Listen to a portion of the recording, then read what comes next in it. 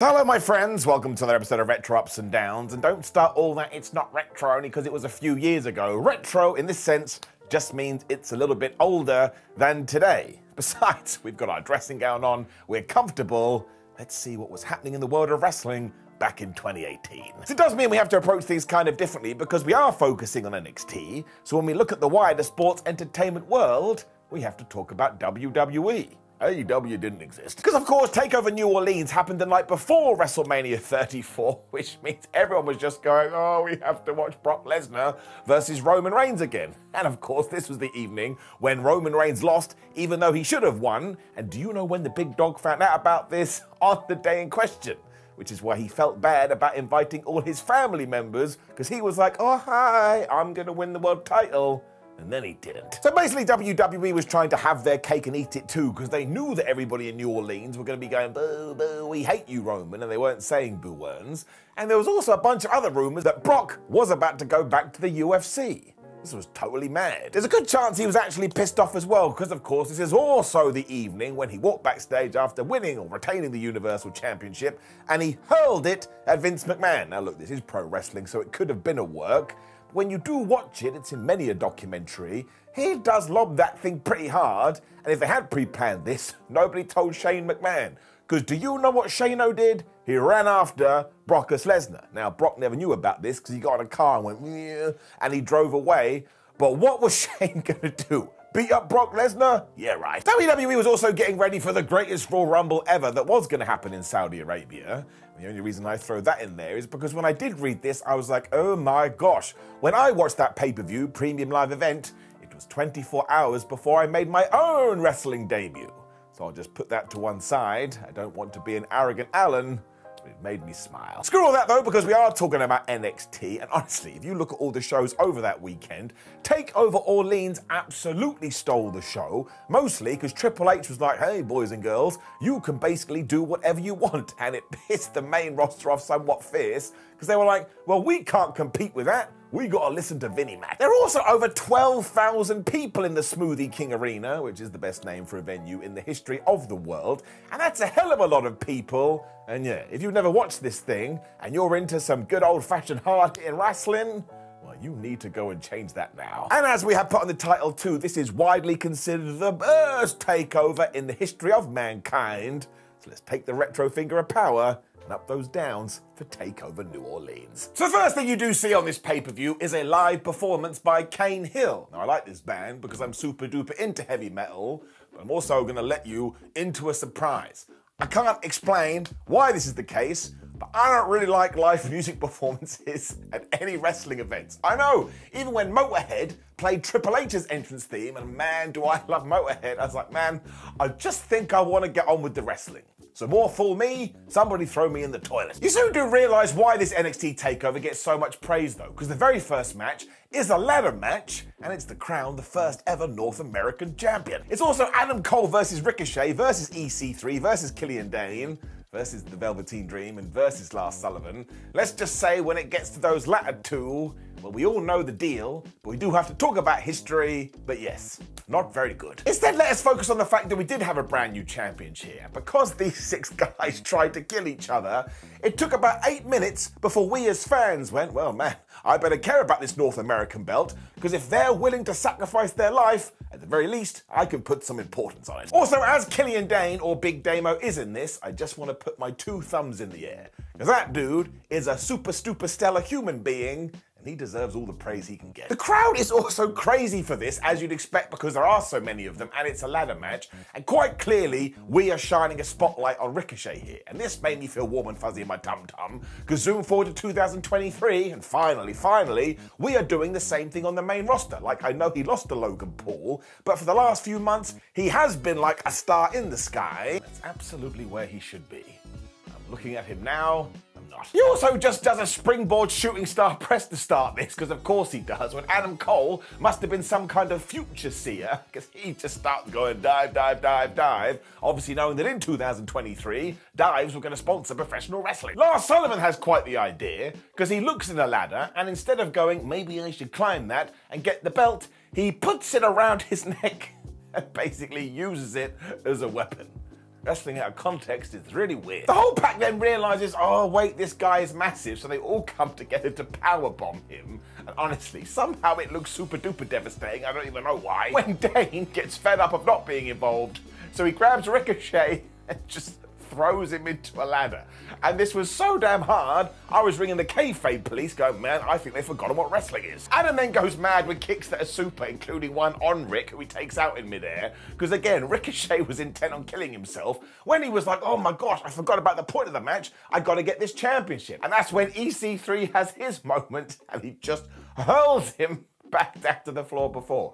This is what I was doing the whole time. But it was a defense mechanism because I was terrified. We then get big men slapping man meat because Lars catches Killian and he throws his ass down too, and that's ridiculous. When Ricochet climbs the ladder, somebody goes to push him off, and as he's falling, rather than just take a bump, he turns that into some kind of tope and into some kind of dive, and he takes out everybody on the outside. And I remember seeing this back in the day. I was like, I don't ever think I've seen that before, and that may be true now too. There's also then a DVD into a ladder bridge as I started to go all weak at the knees and oogly boogly, and then EC3, Sullivan and the Dream basically do the same thing. And you get Velveteen going to the top rope and hitting his elbow drop, and honestly, I'm not exaggerating what I'm doing right now with my neck. That's how tall this damn ladder is. Ricochet just will not let this slide, so he finally takes out Lars Sullivan, who's basically the final boss. And this is when Adam Cole says, Rick, you ain't climbing the ladder. He tips him off. He realizes that his pathway is clear. He goes up rung by damn rung, and he grabs that North American Championship. And really, when you do look at the field, he had to win because Triple H was ready to push him to the moon, which is what we should have done on the main roster. Instead, somebody wanted to make him a manager. Wonders never cease. Many people still call this the best multiple person ladder match of all time. And once again, even watching it today on a random midday in August, I still think there's a good argument for it. I mean, it's just go, go, go, move, move, move, death, death, death. It gets a round of applause. And it doesn't just get an up, it gets a golden up. I think too, if you want some kind of a headline, it's just the balance between big guys and flippy dippy doodah guys. That is the recipe for success. Let me feast on your bones. What? This is when poor Shayna Baszler and Ember Moon had to follow this, and honestly, you could have sent The Rock and Hulk Hogan out there, and they still would have struggled. But fair play to these two guys, because they did everything they needed to do, and it's got a damn good finish. Ember Moon was the champion at the time, although she was earmarked for the main roster, because she was going to go, surprise, on the Raw after WrestleMania. But even without that, if we hadn't have coronated Shayna here, it would have been crazy. She had risen to the top by this point, and she just came across like a right killer. We also tried to make this feel like Mania because Hellstorm does play Ember to the ring. I've already talked about that, I won't talk about it again. And you have Jessamine Duke and Ronda Rousey in the crowd going, oh, Shayna Baszler, we love you. And given what just happened at SummerSlam, well, that feels very timely. I think they both knew that they were going to have to bring their A game here too, because they get in the ring and they just started kicking the crap out of each other. It meant I had to ring the kayfabe police again, and they hung up on me because they were like, why do you keep calling this? There's no such thing as the kayfabe police. The thing is though, Baszler's first shot is basically a knockout blow, and when Ember does get back to her feet, she starts stomping on Shayna's hand, which she shouldn't have done, because, you know, that's Baszler's move, and 9 times out of 10 when you steal somebody else's maneuver, they get really, really mad. Baszler then comes back with a V-trigger for a near fall, and no matter what kind of report you read from the time, everyone's like, oh man, she must have been watching Kenny Omega matches. Can you believe it? And I was like, how is this a bad thing? This is like the people that go, oh my gosh, LA Knight's just The Rock. Oh no, you kind of feel like one of the best wrestlers ever? What an absolute goober. It is actually really important to watch all of this too, because it reminds you how we should be treating Shayna Baszler on Raw or SmackDown. Because at one point she gets thrown into Rhea the ring post, and she acts like her shoulder has been separated. So she goes back to Rhea and she starts whamming this thing into it to try and click it back into place. Now look, 9 times out of 10 if somebody did this, you'd be like, man, this is really stupid. But because she just has these facial expressions that make you go, please don't beat me up, you totally buy it, and you totally buy her. Ember then decides, well, if you're going to do that, I shall hit you with the Eclipse to the outside. I mean, that is absolutely insane. And by this point, I think Baszler was a little bit worried, so she's trying to apply the Kirifuda clutch, but of course she can't, because now she's only got one limb. Once again, though, we just go back to the question, well, how do we make Shayna Baszler a warrior? Because eventually she does lock this in again, and when Ember starts whacking at this injury, she goes, all right, fine. What I'm gonna do is I'll do it with one arm, and I'm gonna hold onto my own hair, something I can't sympathize with, to apply the force that usually I would get by using the other arm. So I was just giving this a round of applause. I'm like, this is flubbing great. Once again, I'm plugging in. Now, this does go on for a long ass time, and really we probably could have shortened it by a good 30 seconds or so, but it doesn't matter. Eventually, Ember Moon does have to tap out, otherwise she is gonna die, because she can't breathe, and again, she was about to go to the main roster, where WWE did not have a clue what to do with her, whereas Shayna was gonna rule the women's division. I enjoyed this muchly, especially because they had to overcome that first match, which is loony. Giving it up. When we just turned Adam Cole into some sort of superhero. Because it is the final of the Dusty Rhodes Classic, meaning it was Roderick Strong and Pete Dunne taking on the Authors of Pain. But because the Undisputed Era had just gone, we're going to interfere in the final, William Regal had gone, well, that was just dumb, wasn't it? Now I'm going to make a three-way. I mean, do you not watch wrestling? You should have seen it coming. Of course, though, this did mean that it was Adam Cole and Kyle O'Reilly. So Cole comes out like, oh my God, I can't believe I have to have another fight after that ladder match. But honestly, not only is this such a good three-way tag match, but the finish, chef's kiss. I shouldn't have done it. Jeff Jarrett and Dustin Rhodes are at ringside, so once again, this is very much a pre-AEW show. And the first two people we get are Pete Dunne and Kyle O'Reilly. Now, I'm sure they did have a singles feud back in the day, but I've forgotten it. But I watched the whole thing going, man, we need a singles feud. The Authors of Pain are still being treated like absolute monsters here, and they actually hit the last chapter pretty early on, and they have the 1, 2, 3. This is when, obviously, being the goof I am, I started to laugh because I was like, of course their finisher was called The Last Chapter. I'd forgotten, if you're called the Authors of Pain, everything needs to be named after a book. Strong then breaks this up at 1-2-R, where Dunne starts doing the finger break spot on Razor. That's like, you can't do that, Peter. How's it gonna read? The Teenage Mutant Ninja Turtle secondary character then gets Olympic slam by Kyle O'Reilly, which to be fair is quite the sight, when Pete Dunne is back, just doing Pete Dunne things. Imagine in 2018 I told you, don't worry, he is going to get called up and he's going to be called Butch. You'd be like, I don't know what you just said. Though actually, as a quick aside, I think Mr. Dunne has done tremendous with Butch. He totally gets it. He knows how to stay employed. It also looks like he's about to have the damn thing won, and you know the deal if you did watch this show. This is when Roderick Strong decides, well, I know we've been fighting for a good 15 minutes here, but screw you, Pete Dunne. I'm actually not your friend. I have actually hanged my coattails with the Undisputed Era. He absolutely whips his ass. He hits him with the heartache, which actually is quite fitting, all things considered. He gets O'Reilly. He puts him in top. The Undisputed Era retain their tag team champions. When all these four guys come together, Bobby Fish swims out here too, even though he was injured. And really, this is when we were about to turn the whole show into the Undisputed Era show. And was that a mistake? No. No, it wasn't. It's flubbing great. So I really did love this even second time around, and that was me knowing that the big swerve was coming. And it's just Roderick's face at the end of this. He's so pleased, and I know, it's proper wrestling silliness. Why the hell would you wait this long? But I don't care. That's where the magic is, that's where the emotion is, that's where the reaction is. It is getting it up. It hasn't aged a day. When we do finally get a title changing hands, this is crazy. Because it is Aliester Black versus Andrade with Zelina Vega in Andrade's corner, which actually ties into AEW Collision. And also don't forget that Zelina is the real wife of Tommy End, who is Aliester Black, now Malachi Black. So my word, here we were just crossing the streams. First thing Black does too is a springboard moonsault, and I was like, this is why the main roster guys are so mad. You'd never get that in WWE at the time. And because Zelina is out with Mr. Tranquillo, she just doesn't care, man. She's like, look, Mr. Referee, you can't do nothing with me. And she hits a Hurricane Rana onto Black, and he goes into Simba the Steel Steps. I was like, man, when they're having dinner later, he's gonna be pissed. They really are trying to kill Alister here too, because Andrade then takes his head and throws it into Rita the ring post, and look now. We have seen these guys get the momentum back in 2023, but when you go back a few years to this, man, WWE did not use them in the right way. they are so damn over, and they have such a damn good match. Andrade then goes springboard crazy, but like all wrestlers, he does one too many, so Black just smacks him out of midair. And because this distracts the referee a little bit, I suppose because he's like, wow, you guys are really good at this, Zelina Vega is just getting involved again. I mean, she is back with another Hurricane Rana, and somewhere in the interim, I think Aliester Black went, and he drunk his Phoenix down, because he gets back to his feet, he hits the Black Mass, and he has this thing won.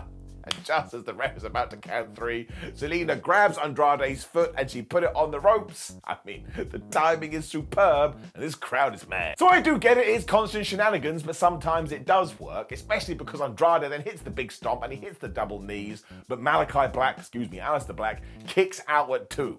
So once again, we were treating this like NXT's WrestleMania. That's essentially what it was. It gets even better because Black then goes for the second Black Mass and somehow Andrade dodges this like he's in the Mentrix and he drop kicks him right in the back. It was so well done, it's so smooth. They are then just reversing everything because again, they are so good. When Zelina's like, man, I can't handle this anymore. And she takes it way too far. She just climbs at the top rope. She goes to give a crossbody to Aliester Black. The referee once again is just going, ha ha ha, it's a bunch of fun. But this time, Aliester moves. She goes into the arms of Andrade, which is when Aliester hits the Black Mass. Zelina falls on the floor. Andrade is dead. 1, 2, 3. And it does mean that Aliester Black is the NXT Men's Champion. And again, go and listen to the response. This was absolutely perfect. So it really is just another banger, and this whole show is absolutely stupid. So I am going to give it an up. We ain't even done. Because Triple H had decided to book this show like it was 1982, and because our main event was an unsanctioned match, that's why it had to go on last. Because again, as I'm in sanction. It's also Tomasso Ciampa versus Johnny Gargano, and you could probably argue this is the peak of their feud, especially because you have the added emotion that if Gargano doesn't lose, he's not going to be allowed back into the company. Now, I don't think anybody in their tootsie toes totally believe that, but were you 100% sure? No. I mean, they're just flying into an over barricade instantly to get this heat, and Tomasso Ciampa is so damn hated. And at one point, he is stood on a table and he suplexes Gargano into the floor. I just looked at this like, what are you doing? You're pro wrestlers. It's meant to be the other way around. They then go through tables anyway as Johnny powerbombs Tomasso into the exposed concrete. This is like the first 3 minutes. And look, you remember black and gold NXT matches. This goes long. It really does work though, because again, Ciampa is so despised by this audience, they start to chant, "You deserved it," which is essentially a bunch of people saying that he deserved to be killed.